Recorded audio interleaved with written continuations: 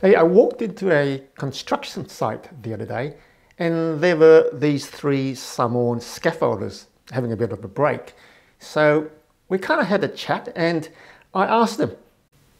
I said, hey bro, how come it's so bloody hot today? You guys are still working? And whenever I see scaffolders, they're always islanders, big strong guys, and they're up there doing scaffolding in all sorts of weather. And I said, how come? And you know what they said? Collectively, they came back at me and they said, it's because we know how to work hard. Everyone else in the construction industry is too soft, and we are the only ones who are the hard ones. That's why we are scaffolders. Now, I don't know how true that is. You might have some feedback. But the interesting thing was, the next thing they asked me was, they said, hey, how do you get rich? So I said, why do you ask? Well, they said, we work bloody hard, but none of us are rich, right? So what's the secret to getting rich? Now, I thought about it for a short while, and this is what I said to them. I said, the secret to being rich is, number one, you've got to work hard, and that's bloody hard. And they nodded, and they said, well, what's the next step? Well, I said, the next step is to work smart. So if you know how to work smart, then you can get rich. But I said the most important thing is initially, you've got to work bloody hard, because you can't go the next step and work smart until you know how to work hard.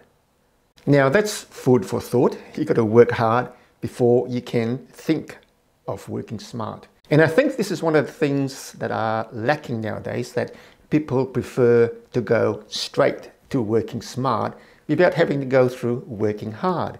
And working hard means that you really need to go real deep into things. And that means getting the foundations right.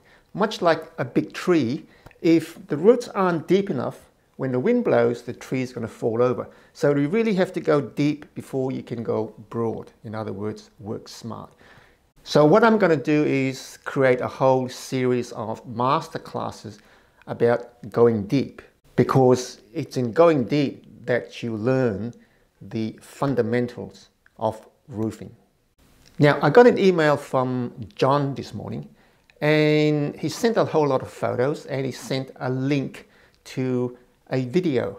Now, his question was, I'm really interested in roof ventilation because you did a whole series about roof ventilation.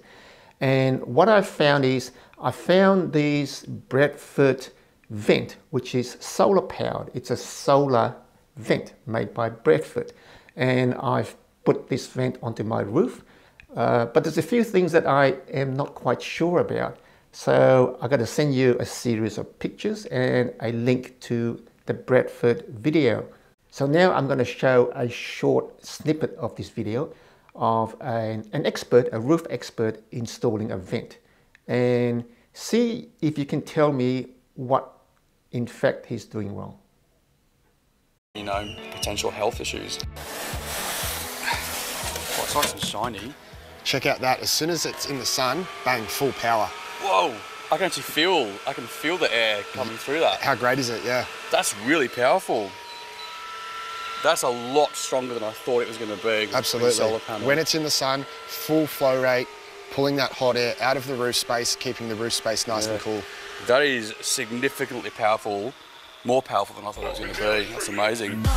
Is we might put this guy about 900 from the gable. Yep. Just in this little area here. Okay, no worries. So we'll pick a tile then, shall we?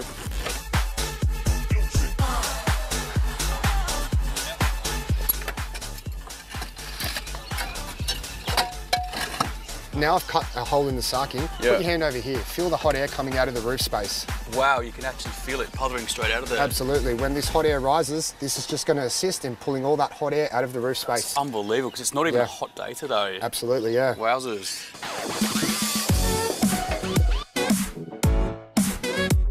Well, do you want to help me lift up this tile? Yeah, no worries. I'll lift up this guy, and we'll just slide it straight under.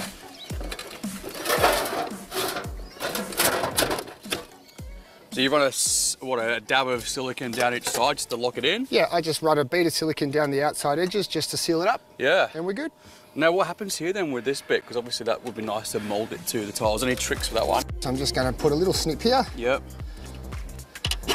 And a little snip here. Oh yeah. And then I'm just going to bend it down. Yeah, great. It's whisper quiet, but it's so powerful. Absolutely. This will be the perfect solution to pull all that hot air out of the roof space. Mate, you make it look so easy. Oh, thank you. How good is it? I reckon it's kind of like the next step in the evolution of roof ventilation. What do you reckon? Absolutely. As a roofing expert, I can't stress the importance of good roof ventilation, whether it be in the summer, pulling all the hot air out of the roof space, or even in the winter to reduce mould. Yeah. And did you see on the front wall, it's got the blue butterfly. I did notice that actually. We're obsessed with them on our show. Oh. So that's the Sensitive Choice program with the National Asthma Council of Australia. So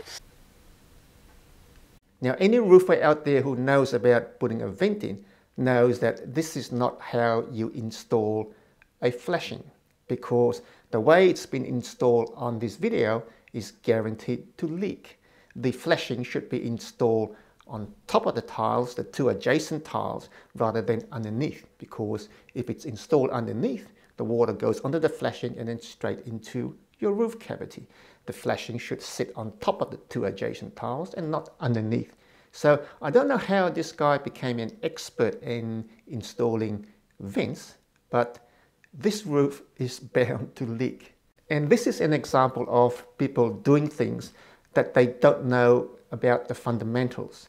They haven't gone deeply enough in how a flashing should work, and they've called themselves an expert and they've put it in incorrectly, and it is what I call misinformation, because if you were to install the SolarXvent the way he did it, then you'll have an instant roof leak.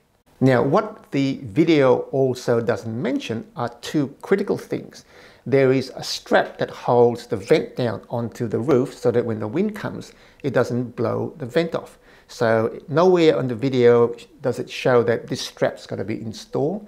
And the critical thing is that you need inlet vents. You need inlets for the outlet to work. And the video simply says, put this vent in and you shall have a cooler roof cavity, which is incorrect. So this is going to be a little bit of a masterclass on roof ventilation. Number one, the most important thing is that if you're going to expel air from the roof cavity, you need air to come in. So if there's no inlet, it's useless trying to blow air out. You need fresh air to expel the stale air. Then you get circulation and then you get ventilation. Without that, nothing works. Step number two, you need to know where to put the ventilator. Now, hot air rises, obviously, so the ventilator has to be installed as high up the roof as possible. Now, step number three, what is it that you're trying to ventilate? You are trying to ventilate the space under the roof. Now, the space under the sarking is where the air is that you're trying to expel. And ventilation is drawing fresh air in and expelling the stale air. Now, ventilation means that you are exchanging air. It doesn't mean it's going to make the roof cold, but it does mean that as you ventilate the roof cavity, the air exchange means that you are usually drawing in the surrounding air and replacing what's in under the cavity. So whether it's warmer or it's cooler, you're actually changing that air around the cavity, and it's just ventilating the cavity. If you want to keep your house nice and cool or warm in the wintertime, it's not the cavity ventilation that you have to worry about, it's how efficient the ceiling insulation is. Because on the ceiling level is the critical surface that's got to be insulated. So insulate your ceiling before you even think about ventilating your roof cavity, if the point is to keep your living area nice and cozy. And lastly, you need to know how water travels on a roof when it rains. So when you put in a ventilator, it doesn't really matter what sort of ventilator, you need to know how water will travel. And once you know how water travels, then you can install the flashing correctly because you understand where the water is going to go, and you put in means so that the water does not go inside your roof but goes outside your roof and gets shed down the roof. So you need a real deep understanding of how water behaves on a roof. So the lesson is you really have to go really deep into whatever you do so that you achieve some measure of success. And then once you've got it under your belt, then you can start to think smart about smarter ways of doing things. So you got to go deep before you can go broad.